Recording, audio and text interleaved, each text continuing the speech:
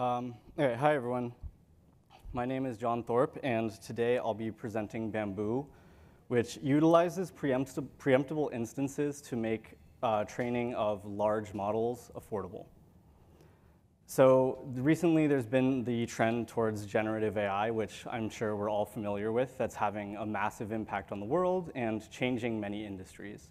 So a lot of us are obviously familiar with things like ChatGPT, which is now powered by GPT-4. And there's also things like DALL-E, Stable Diffusion. And these are empowering things like virtual assistants to have a lot of new capabilities that were not previously seen. So there's things like code generation, for example, but then also drafting emails, natural language conversation, and even really cool applications like generating images. And one major trend that has been powering a lot of these new emergent capabilities has been the increasing sizes of models. So as the size of models have increased in their parameter count, new capabilities have emerged in the models, as well as in the size of the training data. And so one thing to note is that as the sizes of the data sets and the models increase, so does the amount of time taken to train them and the amount of resources required to train them. So we've now scaled to models that are hundreds of billions, some are trillions of parameters, and they seem to only be getting larger. Now, for that problem of scaling to large models, there are many techniques that can address them. For example, there's things like model parallelism and pipeline parallelism, which represent different ways of partitioning a model so that it can expand beyond the memory of a single GPU. And while these help with scalability, they don't address the fundamental problem of cost. So with large models running with potentially thousands of accelerators that may have to run for weeks in some cases, you can reach financial barriers that make it very difficult for research institutions or small companies to actually even experiment with them. For example, it was estimated that to train GPT-3 one time cost around $4.6 million, and these are typically iterative processes. So one way we can think maybe making models smaller is possible, like using model compression, but there's a few drawbacks of this, which is that typically for a lot of model compression techniques, we need a large model in the first place to then create the smaller model. And in addition, they tend to come with trade-offs in terms of the accuracy of the model. And so we want to provide a systems-level generalized solution that can reduce the cost of training these massive models. So what we want to ask is, can we take advantage of some particular resources in the cloud to train large language models at much lower costs? So if you're familiar with the cloud, a natural place to turn to is spot instances. We've talked about them a lot in this session, actually. And these are typically excess data center in clouds that are offered at steep discounts compared to their full-priced counterparts. But a problem with these is that they can be preempted at any time, so they can just be taken away. And this causes a lot of problems for something like machine learning training, which is a long-running stateful job. And typically, they tend to be used more commonly for things like inference or just serving web pages, because these are stateless jobs. So one thing I do want to note is that while we focus on spot instances for the purposes of reducing cost here, that the techniques presented are generally applicable to any kinds of preemptible instances. So let's see what these preemptions can look like.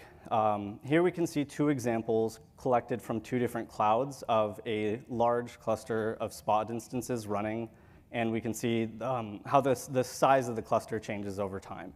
And as you can see, we tend to experience, there are cases where we can experience quite a lot of preemptions in short amounts of time. And there also are cases in which preemptions can happen in bulk, as shown in the red boxes here. And in a lot of cases, the preemptions happen because of reasons that, or information that is not accessible to cloud users, and therefore it is hard to make predictions and react to these preemptions ahead of time. There are some existing techniques which aim to address these kinds of preemptions. For example, approximation and checkpointing.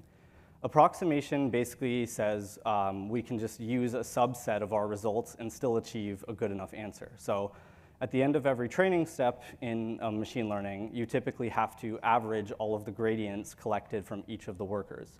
Approximation says we can just, when we experience a preemption, we can drop a subset of the gradients and we'll still have an acceptable approximation.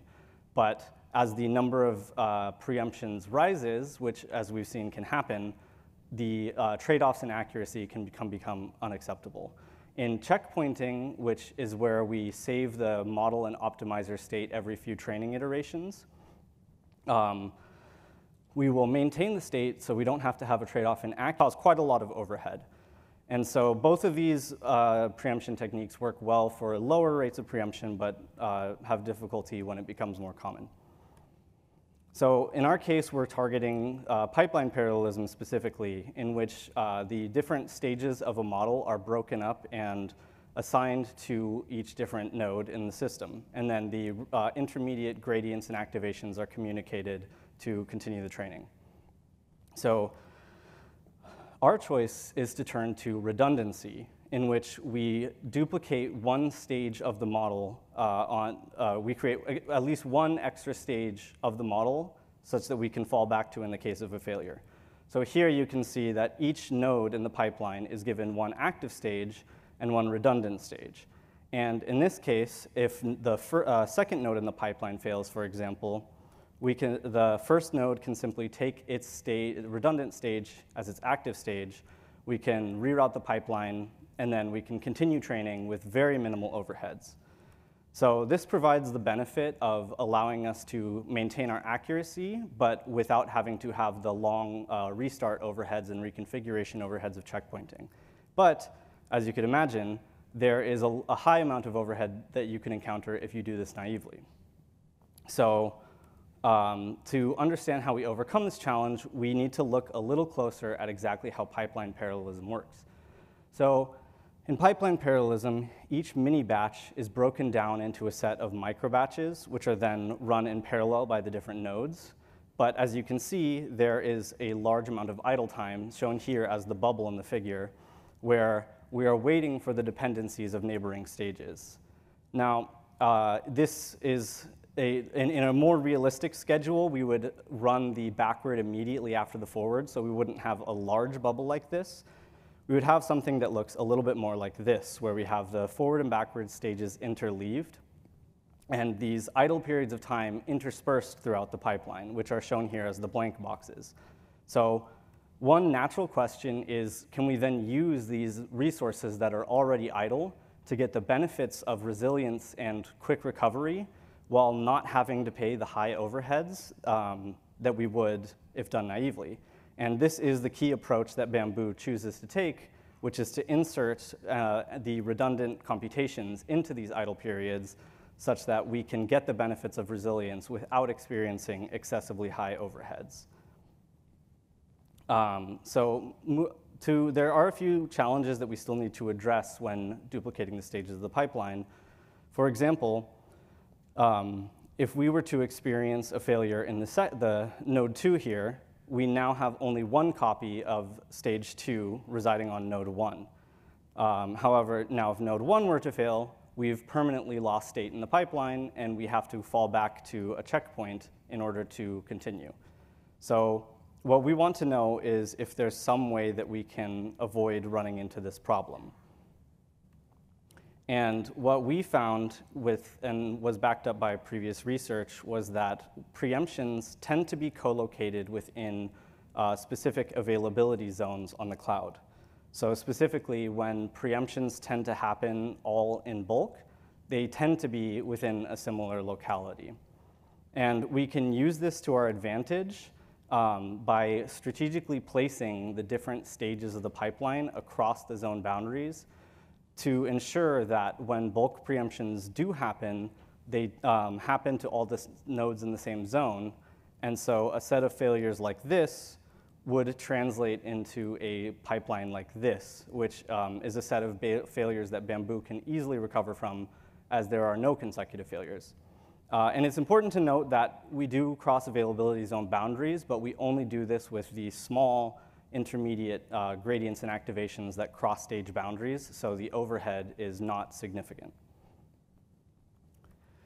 So to evaluate Bamboo, we ran it on a range of different models and data sets to get a sense of the performance and resilience. Here we can see the data parallel size as well as the pipeline depth used for each one.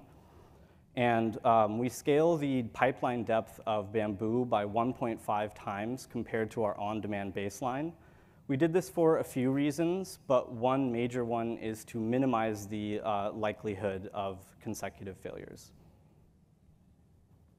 To understand the effectiveness of Bamboo, we ran it on a set of real spot instances and compared it to an on-demand baseline. We also saw how it behaved under a range of different preemption probabilities, and we also compared against an existing system. We also did comparisons of using different pipeline depths, so if we scale the pipeline further compared to the on-demand baseline, and evaluated using different strategies for redundancy. And the details of those can be found in the paper. I want to point out that our key metric here is called value, which means the performance per dollar. So to start, we ran BERT large on a set of spot instances for 3 hours. And here you can see performance on the y-axis and time on the x-axis. And compared to the on-demand baseline shown in red at the top, Bamboo has very variable performance, so it changes a lot over time due to the nature of preemptible instances, but the average performance still remains close to that of the on-demand. And it does this while achieving significantly lower cost compared to the on-demand instances. And so the low cost is largely due to the decreased price of spot instances, but also due to the fact that preemptions mean we tend to have a lower average number of instances total. And so given our lower cost while our nearly similar performance, we were able to achieve around 2 times the value of the on-demand baseline, which, if you'll recall, means the performance per dollar.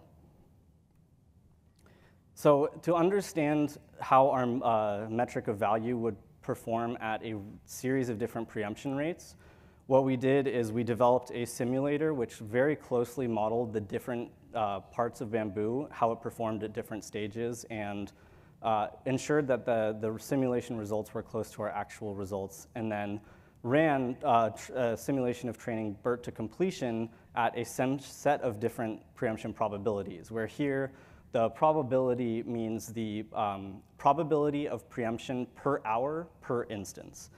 So basically, as the number of preemptions increased, we were still able to provide high value compared to the on-demand, largely because we were able to continue training without having to stop, but also because as the number of preemptions increased, we were still able to provide high value because even as our throughput falls, our cost falls as well due to the lower average number of instances. Oh.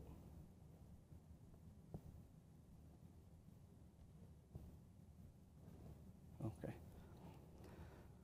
Finally, we compared against an existing system called Varuna. Varuna also uses pipeline parallelism and does checkpointing to provide resilience. And to compare both systems, we ran them on a set of real traces of preemptions that we collected from the cloud, and we recreated the series of preemptions and additions so that we could have a direct comparison. And what we found is that Varuna frequently had to stop and restart as it used checkpointing, so it had to restart for every single failure it encountered. And at both rates of preemption that we tested, Bamboo was able to provide both higher throughput and higher value. So with Bamboo, we focused on enabling training of very large models affordably, even in the face of higher preemption rates, by introducing redundancies into the pipeline and utilizing idle periods due to communication to provide quick recovery and high value. We've open sourced the code for this on GitHub, and we are also currently working towards producing commercial solutions like these for problems like these with our startup called BreezeML. Thank you so much, and I will take your questions.